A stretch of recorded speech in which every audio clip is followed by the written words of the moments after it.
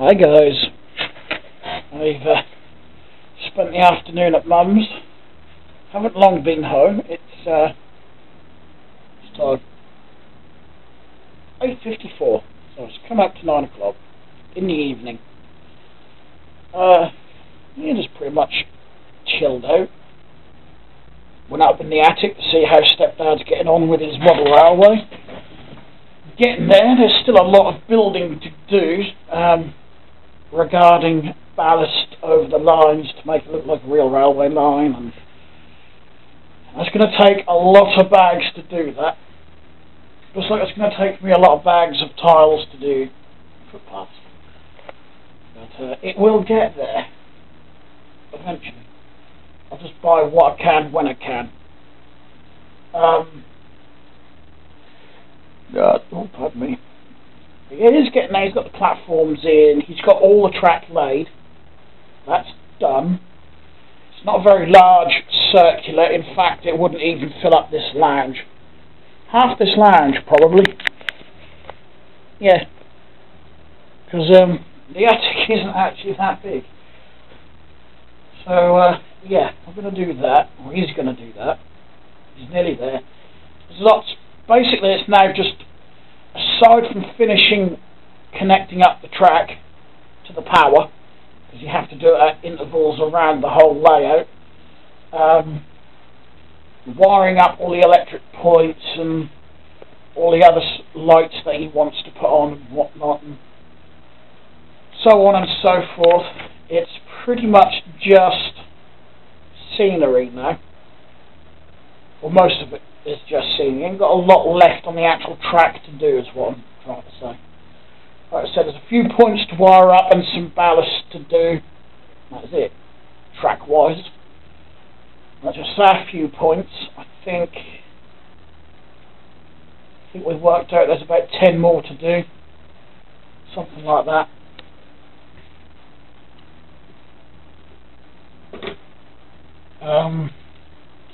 It's all, he's done about 5 of the points, and it's looking like spaghetti junction under that box as it is. I don't want to be him if something breaks down, because it's going to be a pain in the ass to troubleshoot. I think if it was me, I'd have wired it up a little bit more tidily so I could actually follow it, but never mind.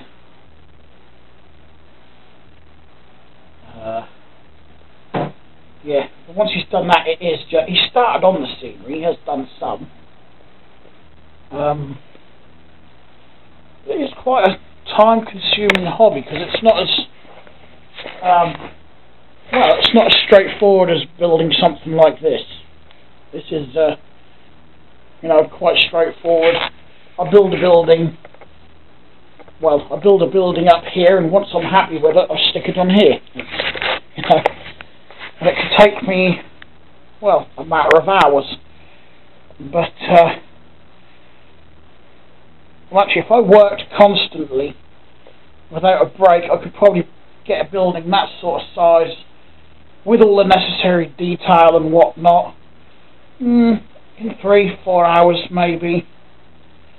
But with Stepdad's model railway, it could take longer, because you've got to wait for glues to dry and paints to dry, and it's just a bigger pain in the backside, but just as fun. I don't think I'd have that much patience though. As far as I want to go next year is to get a Lego train to put up there somewhere. I haven't decided. I suppose I could bridge the gap there. Yeah, I suppose I could do something like that. Or just have it going round on the floor, around the tables, or under the table. I'll think of something. I want a train, and I will get the train in somehow. Well, the other option is I could just have an end-to-end line. Going down sort of part of the lounge. Or even along the front of this, and then perhaps curl the track round and down there, find another place to put that. Like up my backside, maybe. I'm running out of space. You know, I don't think it's the fact the flat is too small. I think it's just the fact I'm filling it too fast. Well, trust me, if I actually had the cash to spare, I'd be filling it a hell of a lot faster than I do. Like I said, this is... Well, I always had Lego as a kid, but I think I took it on as a hobby 12, 13 years ago. So if you actually think of the time scale and what I've got, that's not a lot. But it is all, I'm always adding to it. I try to add at least one model or one set to it each time I do get paid. It's not always possible, but I do try. And I do try to buy loose Lego, you know, just a box of loose Lego every now and again, when I can. You know, when money permits. But obviously there's certain things I've got to put first.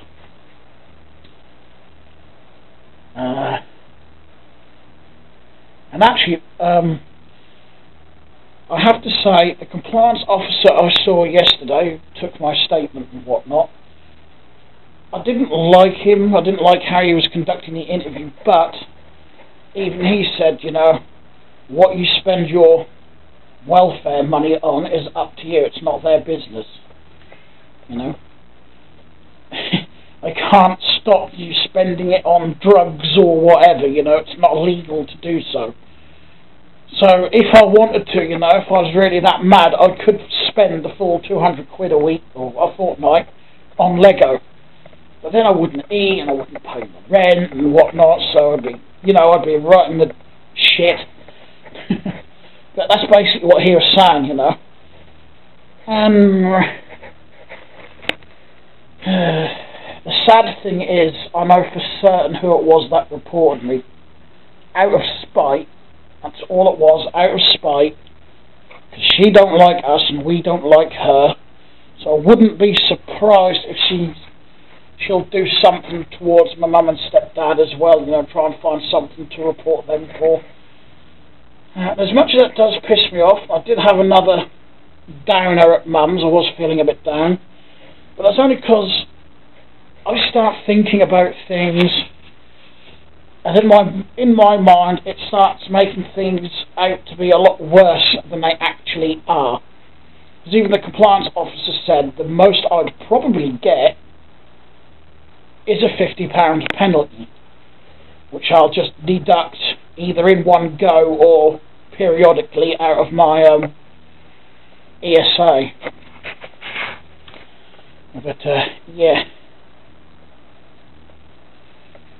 you know, what's done is done. I can't change it. You know, I know I've done nothing. The only thing I've probably done that is wrong is that I've failed to notify the DWP that I'd sold a bike or something. Because technically, you are meant to notify them. Even, you know, if I sold the wash machine or that stereo, anything I sell, I am meant to notify the DWP. And it's the same if you claim job seekers. Any money you get, whether if it's a loan from your mum, your dad, your brother, your sister, your aunt, uncle, cousin, whatever, you know, £10, £20, whatever, or, I don't know, you want a new car, so you sell your car, or your bike, or your motorbike, or your computer because you want a new one to change it, you are supposed to notify them. I doubt many people do, you know, they think, what they don't know won't hurt. Usually, yeah, until some bastard decides to try to ruin your life, or try to piss you off, whatever. I think that's a bit of an exaggeration, actually saying ruin your life, because it hasn't. It's just pissed me off. No. Congratulations, bitch. Card well played. Sort of thing. Although it has wasted their time, my time, in a sense. But yeah, I would say the only thing I'm guilty of is not notifying them when I should have. Because it's in the print, in the booklet, that they give you when you claim, but I don't think many people bother reading it. And they do tell you when you claim, any changes, anything of this, blah, blah, blah, you're supposed to tell us. But the thing is, if everyone that's claiming JSA or ESA, if everyone did that every day, the phone lines to the DWP would be jammed, because there'd be too many people fucking trying to ring in, notifying them, so... But, yeah, that's what the penalty would be for, basically, for failure to notify them. But, yeah, other than that, I haven't done anything wrong. I'm not doing... Yes, I have sold bikes, I've sold bikes, but I haven't done it as a business. Most of the time, I get a bike I like, I get bored with it, or I find something else at the dump that I like better, so I sell the old one. Lather, rinse, repeat. That's what I've done for years. That's why I get through so many bikes, because I find it hard to get settled on a bike I like. Actually, ever since I had one stolen when I was in the youth hostel, I haven't managed to get settled with a bike, and feel comfortable with it, not to the point where I don't want to sell it. But, never mind. Like I said, what's done's done. I can't change it. I'm probably worrying about it too much, because I've had an icky tummy for the last couple of days, and these mood swings I've had a couple of times, and they're pissing me off as well. So that is one of my flaws as well. I get into a vicious cycle, if you like. I'll get into a down mood where I just feel grumpy, negative. Actually, Mum had to go at me earlier for being too negative. But most of it I was actually right with, though. She couldn't argue, but I suppose when you're being too negative, it does get on people's wit. But she does the same thing. She can't complain. She does the same thing. I think we all do when we're in that sort of mood. But then I start getting grumpy because I'm in a grump. And that makes me even more irritable.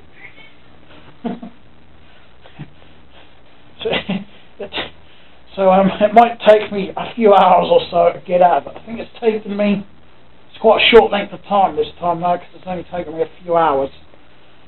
But sometimes I could be like it for a whole day. Yeah. Sometimes I think I'm glad I don't have a girlfriend or a boyfriend or whatever, because I don't think I'd be the easiest person to live with, to be honest. I've probably got more annoying habits than what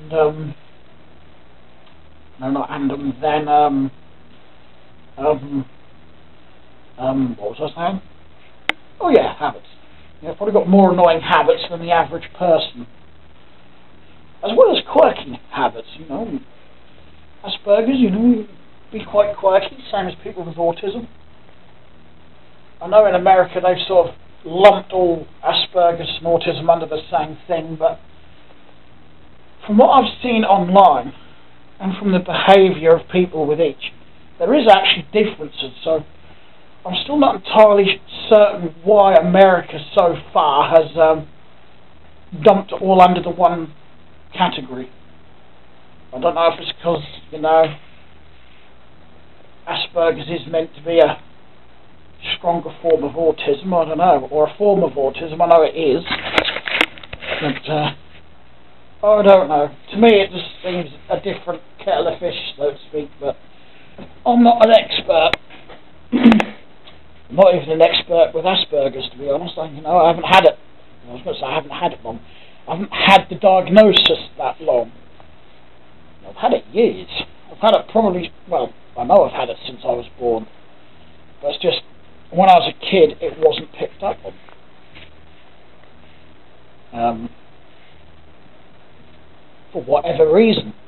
Maybe the school failed me, I don't know. Maybe they just were naive to it, or they ignored it deliberately. I don't know. I weren't the teachers back then.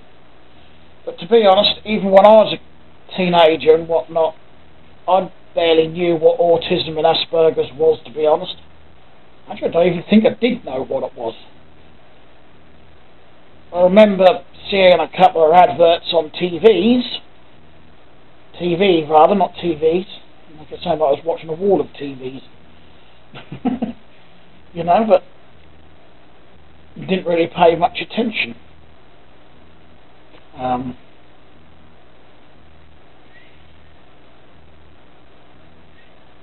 think one thing that got to me and Mum as well with the compliance officers, that he claimed to have Asperger's as well, but neither me or Mum could see any trait in him for that, and I doubt he'd be doing, well, he might, you know, someone with Asperger's might, but in my mind I doubt he'd have been doing a job where he'd have to interact with people like that. But then again, I suppose it depends how bad yours is and what it actually affects. Because I don't suppose it affects every aspect in a social manner. Or socially, no. I don't like social situations where there's loads and loads of people around me. Especially if I'm on my own. Going to a supermarket isn't too bad. I don't like it, but it's not too bad.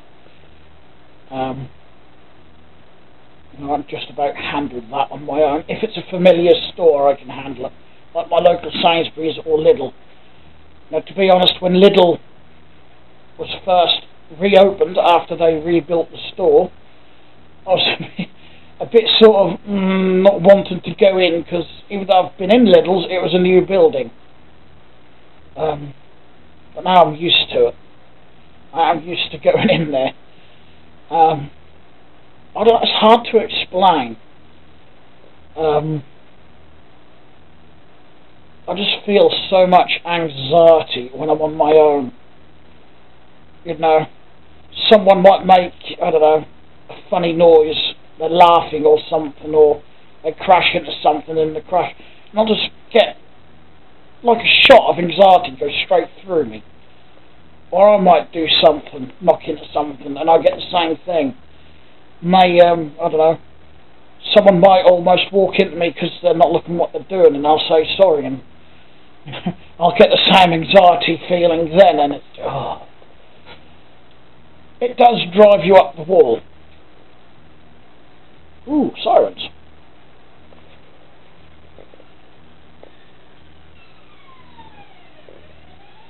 I'm starting to think I might have ADHD, just a smidge, because things like that do distract me. You know, I'd be talking away and I go, talking away like this, and all of a sudden I go, ooh, sirens.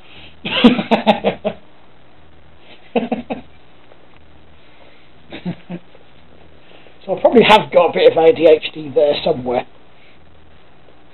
But with Asperger's syndrome, it does show signs like that, or you can have symptoms like that. Same with dyspraxia, which is what Mum thought I had to begin with, because I was showing some signs, but not enough for a full diagnosis. But yeah, Asperger's, you can have some symptoms of that.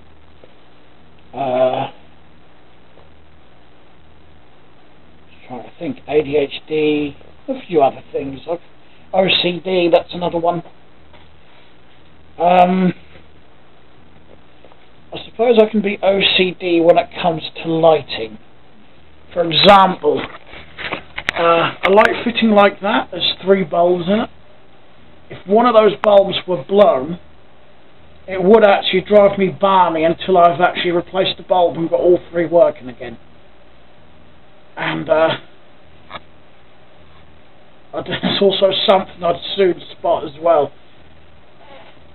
Same with Christmas.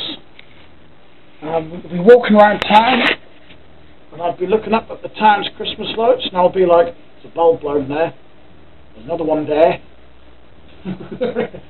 And all I want to do is get a ladder, go up there and replace the bulbs. That's all I want to do, but I know I can't. But yeah, lights that don't work, that are meant to work, do drives my OCD.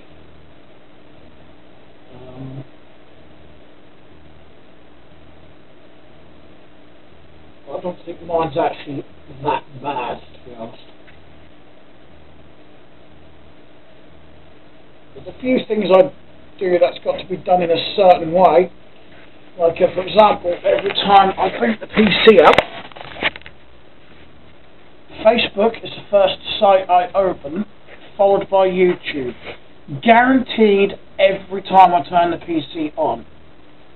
Then I will do emails, and then any web comics, if there's any I read that have updated that day. You know? So I do have a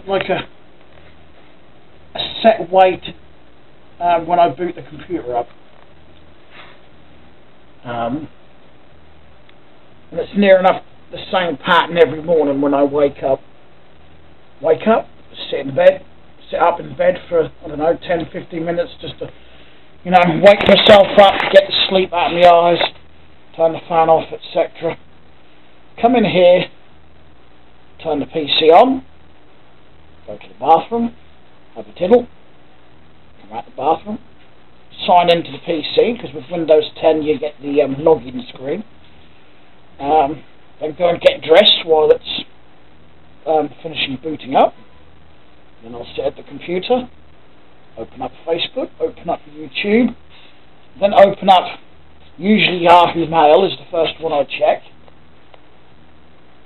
And then, like I said, any web comics or any eBay or whatever, if I'm watching something in eBay I might check on that. Then I go and get breakfast, come in here, watch YouTube videos from my favourite YouTubers. Which usually at that time of the morning is either a Bill's T Max video or a Vlog and Life video. And if they haven't got anything up, because I'm early, which isn't often, then it might be a One Lonely Farmer, BigClive.com video, something technical. Speaking of One Lonely Farmer, he's got a video up. Wrecked truck. Oops. Oh dear. Wesley, what have you done to your truck? Maybe not you. Has Tim done it? Tim might have done it. One of the reasons I watch One Lonely Farmer, you know, I'm not a farmer by a long shot. But, you know, he does a lot of fixing of his own machinery and his own tractors, and I find it interesting to watch his repair videos, as well as, you know, watching what different farmers do out on the land. So there's a couple of other farmers I watch on YouTube as well.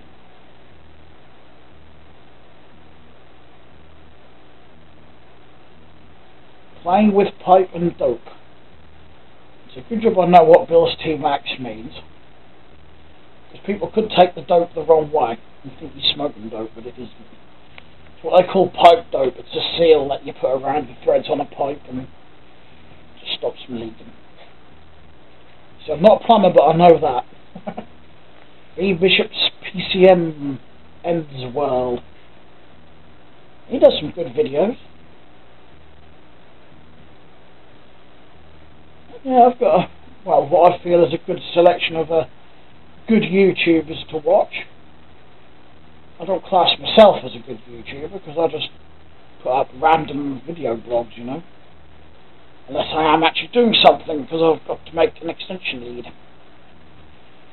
Which, I may upload this video actually and do that one. We'll clear some space. I've got a tripod somewhere. It's not over here, so where the flipping hell have I moved that to? Probably lying somewhere. I remember. Oh, it's already up here. That's okay then. No. So I'll clear this because I've got to put that on the end of that on the floor. My shadow is covering it. And then I've got to stick it in there. I'll stick that plug on the other end and I've got an extension lead. I'm just going to make sure. Yep, plugs in that end fine. But I could do it on here because I could set the this up on the tripod and whatnot. In fact, I'm going to do that, and that'll be the next video. It's nothing much, but it's something better to watch than a video blog, isn't it? So, I'm going to say thanks for watching, and if you liked the video, hit the like button. If you didn't, hit the dislike button. It's entirely up to you. You can hit either, you know, whatever takes your fancy, or you can just leave the buttons alone. It's up to you. Like I've said before, I'm not fussed either way. The buttons are there for your choice. And same as the subscribe button. I know I say please subscribe, but again, it's entirely up to you. If you like the crap I knock out, then subscribe. If you don't, then don't subscribe. So, yeah. Thanks a lot for watching, and I'll talk to you again in the next video.